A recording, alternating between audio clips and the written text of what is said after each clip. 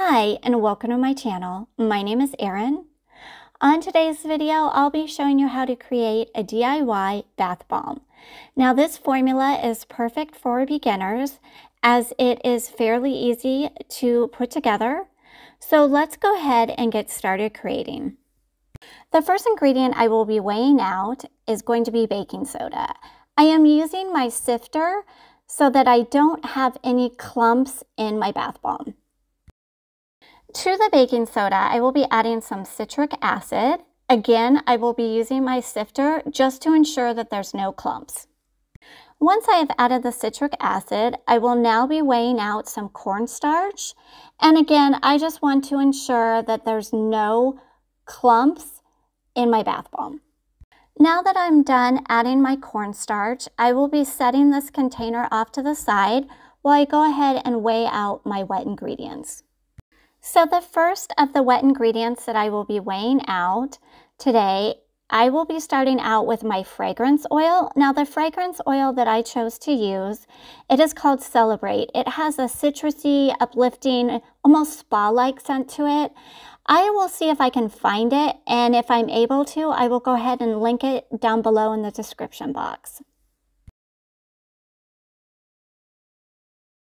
To my fragrance oil, I will now be adding some Polysorbate 80.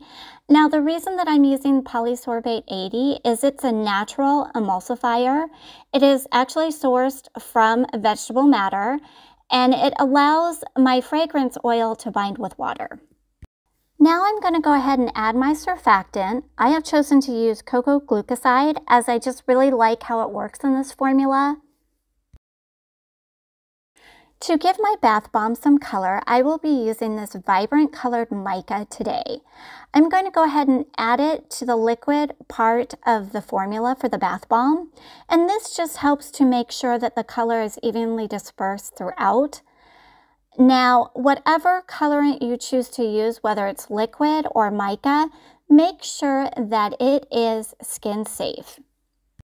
Now that the liquid portion of my formula is complete, I'm adding it to my dry ingredients, making sure to get everything in this beaker out, and then giving it a quick stir just to make sure that everything is nicely incorporated and I get this lovely purple color.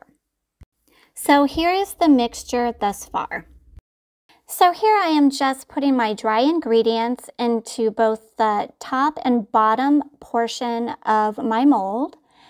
I'm making sure to pack it in pretty well and then putting both the top and the bottom part of the mold together and squeezing them.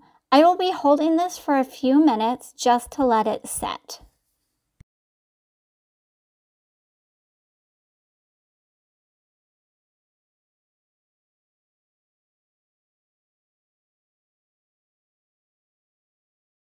To remove the bath bomb from its mold, I am taking the end of my spoon and I am tapping both sides. So just real quick, I wanted to share with you what I ended up doing, and it didn't, for whatever reason, didn't record when I was creating this video, is I found that my mixture, when it came time to put it in the mold, just wasn't clumping together. So what I ended up doing was I ended up adding a little more of my surfactant, and I added just a little bit at a time, and that helped it so that I could clump it together in my hands. So I hope that helps somebody out.